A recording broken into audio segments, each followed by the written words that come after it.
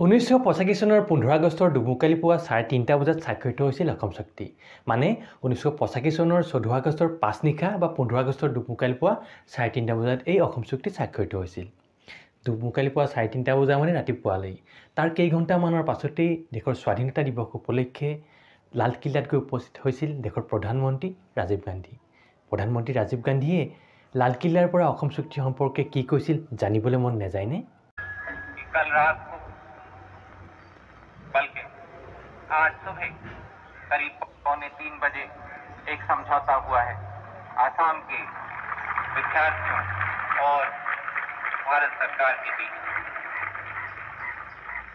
हमारी उम्मीद है कि इससे एक और तनाव कम होगा। इससे भारत और तेजी से विकास की तरफ ध्यान दे पाएगा। मेरे साथ जोर से बोलिए, जय हिंद, जय हिंद, जय Hind.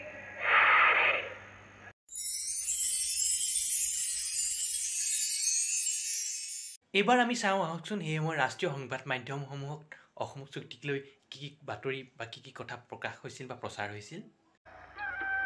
The accord signed between the Union government and the Assam agitation leaders brings to an end the 6-year-old confrontation over the foreigners' issue. The assembly will be dissolved. Fresh elections will be held both to the Lok Sabha seats and the state assembly. January 1st, 1966 shall be the base date for detection and deletion of foreigners.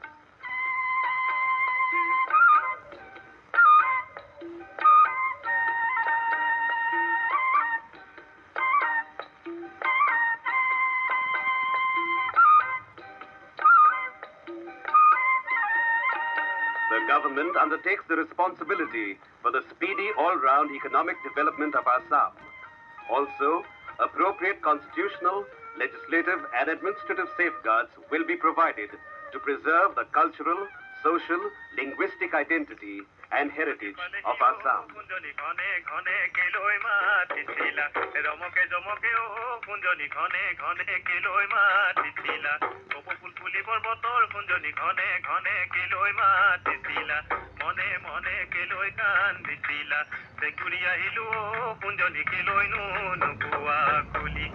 বহু আন্দোলন দাবীৰ প্ৰতিবাদৰ অন্তত আমি অসম চুক্তি পালোঁ আৰু অসম চুক্তিত আমি কি পালোঁ সেয়া আপোনালোকে নিশ্চয় জানে।